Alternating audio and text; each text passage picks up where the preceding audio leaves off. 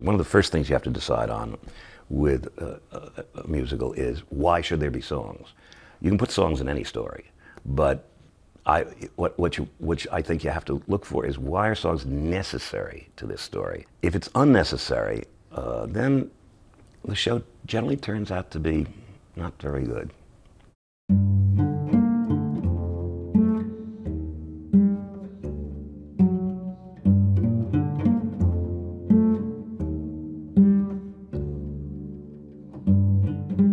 Composer and lyricist Stephen Sondheim was the most important figure in American musical theater of the last half-century. Will it be? Yes, it will. In shows like West Side Story, Gypsy, A Funny Thing Happened on the Way to the Farm, Company, Follies, Sweeney Todd, and Sunday in the Park with George, which won the Pulitzer Prize in 1985, he created songs essential to the stories and changed the nature of the Broadway musical. I like to change styles. That's one of the things that appeals to me about stories, is if I've never done anything like it before. It has to be some unknown territory. It's got to make you nervous. If it doesn't make you nervous, then you're going to write the same thing you wrote before. We sat down with him in June 2008 to talk about his own story and his accomplishments. What is it about the theater that attracted you so, that made you want to spend your career, your life, working in it? It was very simple. It was when I was 11 years old, I met Oscar Hammerstein, and he became a surrogate father, and I just wanted to do what he did. And he was a songwriter for the theater, so I became a songwriter for the theater. If he was a geologist, I would have become a geologist, which is, I'm sure, an exaggeration, but not much. Sondheim wasn't known for top 40 hits, but one of his songs, Send in the Clowns, from A Little Night Music, rose to the top of the charts. But where are the clowns? Quick, send in the clowns. He wrote it specifically for Glynis Johns, one of the show's stars, and it remains without a doubt his most popular and financially successful works. Wrote it during rehearsals, wrote it essentially overnight. Glynis Johns could not sustain notes, so I thought, I got to write a song with short phrases. And if they're going to be short phrases, what are better short phrases than questions? So the whole idea of, isn't it rich, are we a pair, question, which ordinarily would not occur to me, came into my head. And once I've gotten that, once you get the idea of questions, then it's quite easy to write. Isn't it bliss? Don't you approve? Once you get the notion of, isn't it rich, aren't we schmucks not to be together? I mean, are you get that tone, you can write. That takes a very short period of time. Send in the clowns. Stephen Sondheim was born on March 22, 1930, to upper-middle-class parents on the Upper West Side of Manhattan. His father manufactured dresses, and his mother designed them. But his childhood wasn't all privilege. His family life was difficult, with a distant and remote mother and parents who didn't get along. When I was 10 years old, my parents divorced. My mother got custody of me, and she bought a place in Doylestown, Pennsylvania as a sort of summer residence. And I was an only child,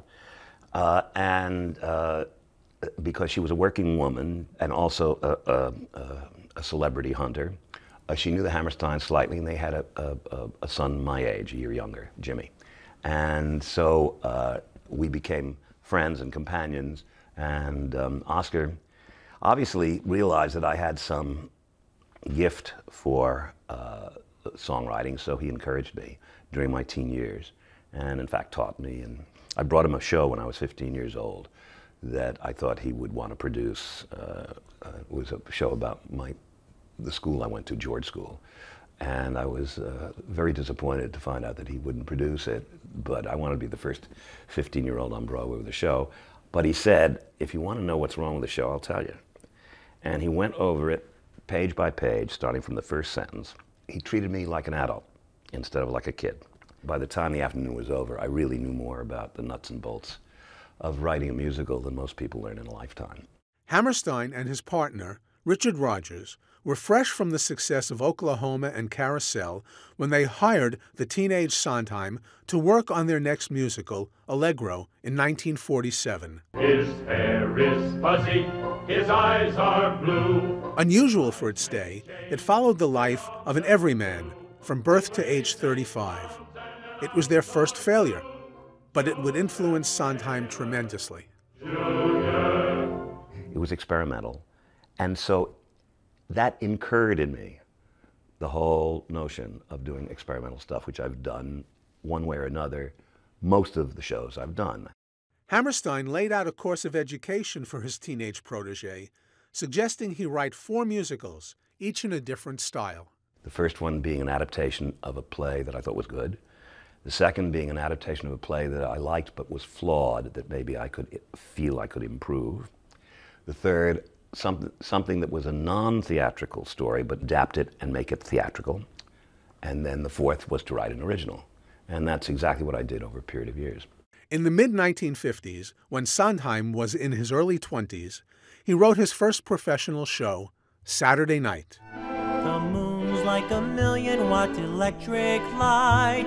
It was headed to Broadway when its lead producer suddenly died, forcing the show to close out of town. The ambitious young composer was still without a credit, but then came an opportunity to work on Broadway, albeit as a lyricist only, and not as a composer as well. It all began when he bumped into renowned playwright and librettist Arthur Lawrence at a party.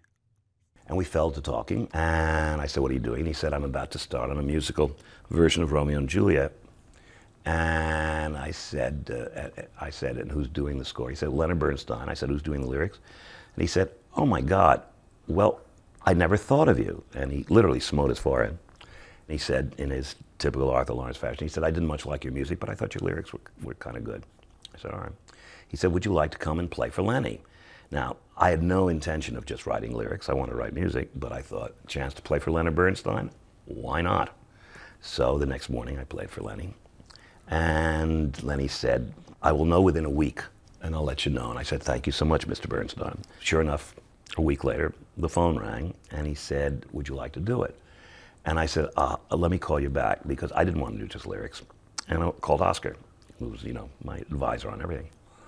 And I said, "I don't want to do this," but Oscar said, "Look, you have a chance to work with very gifted professionals on a show that sounds interesting, and you can always write your own music eventually."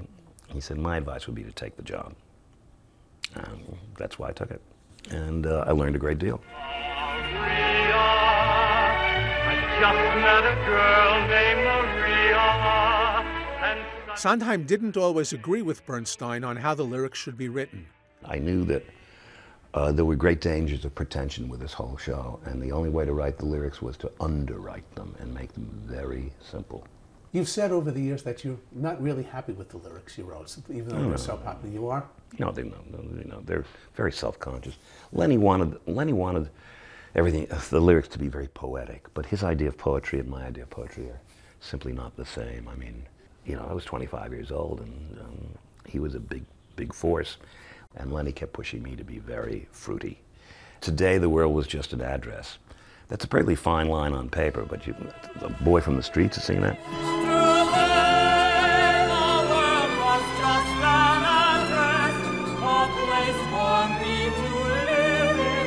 And I've often quoted, "I feel pretty. It's alarming how charming I feel," says this girl from the streets, and she sounds like Noel Coward. It's alarming how charming I feel. I do like Something's Coming. That's my idea of a poetic lyric in the sense that it uses imagery. Something's coming, I don't know what it is, but it is gonna be great. And I like the Jet song, too. When you're a jet all the way from your first cigarette to your last dying day. But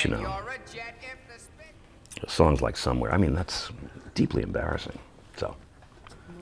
West Side Story got mixed reviews when it opened in 1957 and didn't win the Tony Award as Best Musical. But it was revolutionary in its combination of music and dance and in its searing plot.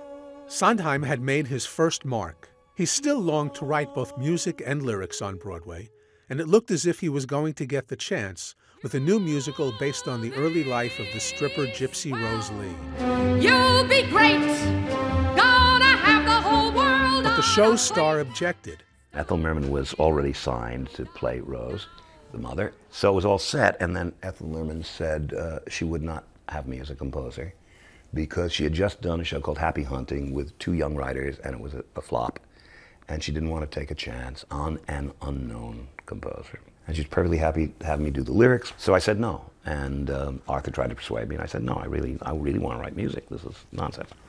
Again, Oscar stepped into the breach, and he said, do it. He said, there are 2 advantages. First of all, he said, you have the experience of writing for a star, which is different than just writing a show. I mean, you're tailoring material not only for the character as played by that specific actor or actress. That's one more. He said, secondly, it's 6 months out of your life. Do it.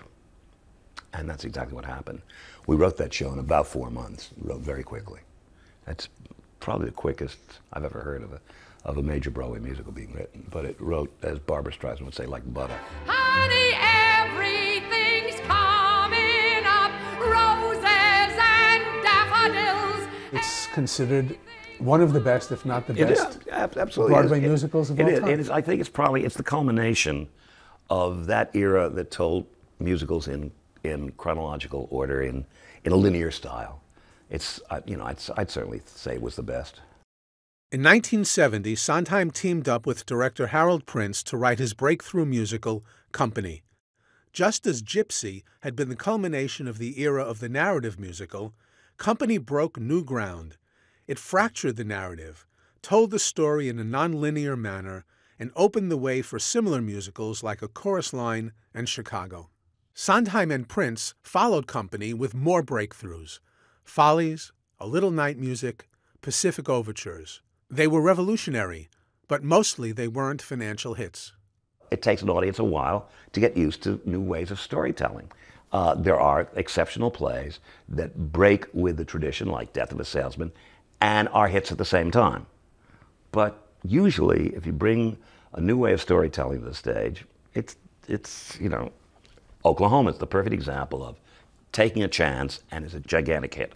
But that is not the usual case. These are probably the worst pies in London. Sweeney Todd, the demon barber of Fleet Street, is considered by many to be Sondheim's best and most powerful work. A gruesome tale of death and revenge, it shows the composer at the peak of his talent. Is that just disgusting? It was full of blood and gore and controversy, and though it too didn't make money in its original run, it has often been revived, has been performed by opera companies, and in 2007 was turned into a movie starring Johnny Depp. To the grave I will have vengeance. You want to talk about dark? Well, it's not so dark. It's really kind of funny, that show, I mean, nobody takes it seriously, It's not dark the way, it's a melodrama. I don't think melodramas are dark. Anyway, but the point is, yes, there's a lot of blood. And there's a lot of comic relief, there's no doubt about it. It's not about comic relief. It's the fact the attitude is not a real attitude. They're all cartoon figures. I mean, it's an operetta. These are not real people. And they're not supposed to be. They're supposed to be big, larger than life. But isn't there a real sense in it about injustice and evil? If there's for you, then there's for you. I know Hal always thought it was about the Industrial Revolution. I thought it was about scaring people. You all know Steve is a great dramatist and our greatest living composer and lyricist. In 2010, Sondheim received an ultimate stage accolade. I cry easy. A Broadway theater was renamed in his honor. This is so much more moving to christen a theater, the Stephen Sondheim, as opposed to the, British Petroleum Playhouse. Or...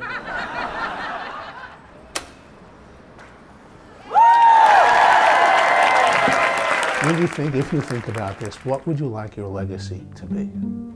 Oh, goodness. I just would like the shows to keep getting done, whether on Broadway or in regional theaters or in schools or communities. I would just like the stuff to be done. Just done and done and done and done and done. That would be the fun.